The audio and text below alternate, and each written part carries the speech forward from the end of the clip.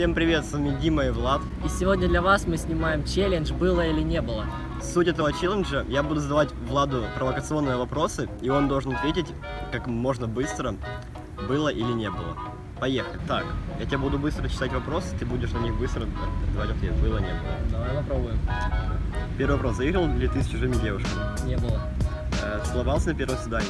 Было. Отправлял кому-то интимное фото? Не было. Забывал имя девушки, с которой познакомился? Постоянно такое. Был роман с подписчицей? Не было. Серьезно? Я не знаю. Распускал слухи о других? Было. Мылся ли ты в тазике? Было. Притворялся спящим, чтобы не заниматься сексом? Было. Покупал вещи в секонд-хенде? Да, было. Хвастался перед друзьями интимными победами? Было. Часто? Не знаю, но было. Занимался любовью в ванной комнате? Было.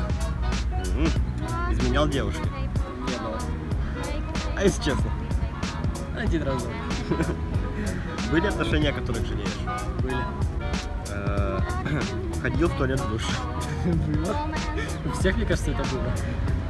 Писал бывшим пьяным? Было. Удалял свои лайки с чужих фото? Было.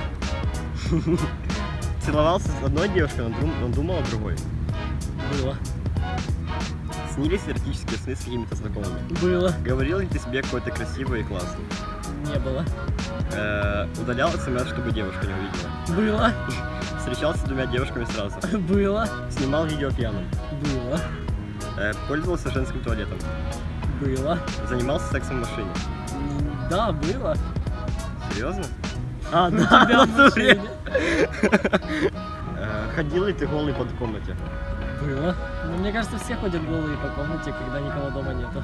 В общем, это были все 25 вопросов, которые я хотел, чтобы Влад дал ответ. Если вам понравился этот челлендж, то пишите в комментариях, чтобы мы снимали еще, или просто ставьте лайки.